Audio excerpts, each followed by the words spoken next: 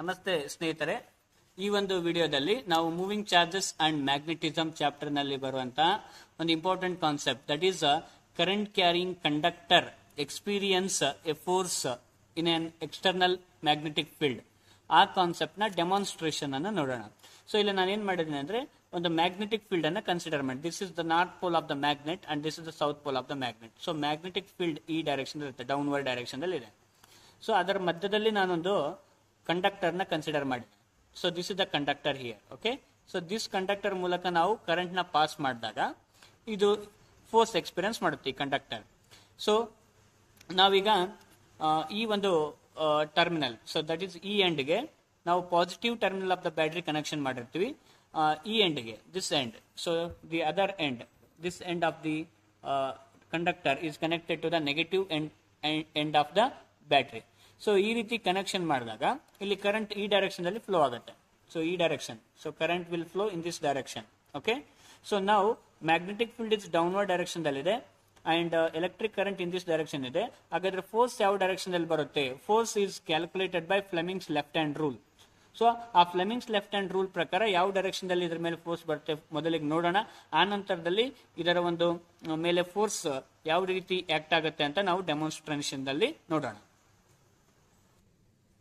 So according to Fleming's left hand rule, if you stretch the three fingers of the left hand, that is forefinger, middle finger and thumb mutually perpendicular to each other, such that the forefinger indicates the direction of the magnetic field and the thumb indicates the direction of the current, and the direction in which the thumb stretches gives the direction of magnetic force. So ಇವಾಗ ನಾವು ನೋಡಿರೋ ಪ್ರಕಾರ magnetic field direction downward ಇತ್ತು. So ಹಾಗಾಗಿ downward ಅಲ್ಲಿ ನಾನು ಇದನ್ನ stretch ಮಾಡಿದ್ದೀನಿ, ಫೋರ್ ಫಿಂಗರ್. ಸೊ ಈ ಒಂದು middle finger direction of current, so ಈ ಡೈರೆಕ್ಷನ್ ಅಲ್ಲಿ ನಾನು ಕರೆಂಟ್ ನ ಪಾಸ್ ಮಾಡ್ತೀನಿ ಇವಾಗ. So in this direction, so current pass ಮಾಡ್ತೀನಿ. ಆ ಡೈರೆಕ್ಷನ್ ದಲ್ಲಿ ಒಂದು ಮಿಡಲ್ ಫಿಂಗರ್ ಇದೆ. ಸೊ ಹಾಗಾದ್ರೆ ಫೋರ್ಸ್ ಅಂದ್ರೆ ಆ ಕಡೆ, ಸೊ ಅಂದ್ರೆ ಕಂಡಕ್ಟರ್ ಈಗ ಈ ಡೈರೆಕ್ಷನ್ ಒಳಗೆ ಡಿಫ್ಲೆಕ್ಷನ್ ಆಗಬೇಕು ಕರೆಂಟ್ ಪಾಸ್ ಮಾಡಿದಾಗ. ಸೊ ಅದನ್ನ ನಾವೀಗ ನೋಡೋಣ. ಸೊ ಇದು positive end of the battery and this is negative end of the battery. So positive end of the battery connection ಮಾಡಿದ್ವಿ ಇಲ್ಲಿ. ಸೊ ಕರೆಂಟ್ ಈ ಡೈರೆಕ್ಷನ್ ಅಲ್ಲಿ ಫ್ಲೋ ಆಗುತ್ತೆ. ನಾವು ಆಸ್ ಸೂನ್ ಆಸ್ ಇದನ್ನ ಬ್ಯಾಟ್ರಿ ಕನೆಕ್ಷನ್ ಮಾಡಿದ ತಕ್ಷಣ ಇಲ್ಲಿ ಫೋರ್ಸ್ ಡಿಫ್ಲೆಕ್ಷನ್ ಆಗೋದನ್ನ ನೀವು ಕಂಡಕ್ಟರ್ ನಲ್ಲಿ ಅಬ್ಸರ್ವ್ ಮಾಡಬಹುದು. So look at here.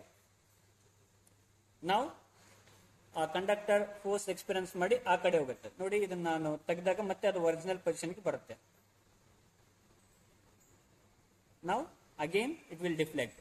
So this is how the conductor experience a force in a current carrying conductor experience force in a magnetic field.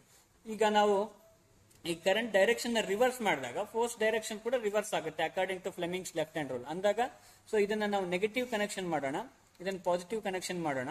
So ಅವಾಗ ಏನಾಗಬೇಕು, ಆ ಫೋರ್ಸ್ ರಿವರ್ಸ್ ಆಗ್ಬಿಟ್ಟು ಈ direction ದಲ್ಲಿ, so in this direction, so ಅದರ ಆ conductor ಮೇಲೆ force ಬರಬೇಕು. Let us see that one.